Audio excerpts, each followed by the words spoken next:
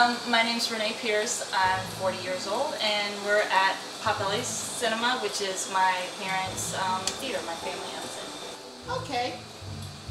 He's lost 100 some pounds. So he really was a potbelly. Yeah, so he weighed over 300 pounds. And I don't know if when you saw him, his little necklace it's a caricature of him, and so, but he's lost a lot of weight since then, but that's why it's called Potbelly's. I started working when I was about 10.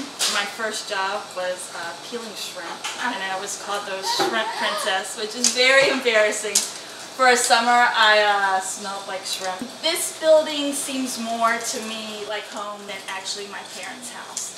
I'm gonna get emotional, but it's I don't know, let me see. I was always here, like, I grew up literally in this building. My room was in the back. I had, like, my cat came and stayed with me.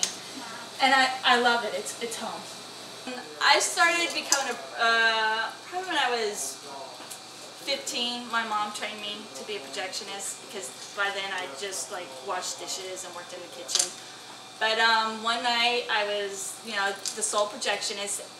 And when you go up in the projection booth, you'll be able to see like my platter system. But I didn't turn one of the platters on, so the film literally went in the ground and on the floor. It was like up to my knees almost, and I had to like wade through it. The whole film was, and so I had to call my mother and explain that I just messed up royally. And so for like days, we had to just roll the film out by hand to get it back together. But that was.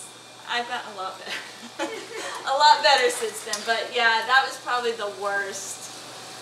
Yeah, that sucked. Renee lives in Crescent Beach with her husband and daughter. She goes to school full-time, and she also works at Winn-Dixie during the week. She still comes to Potbelly's on the weekends to do projection work with her parents.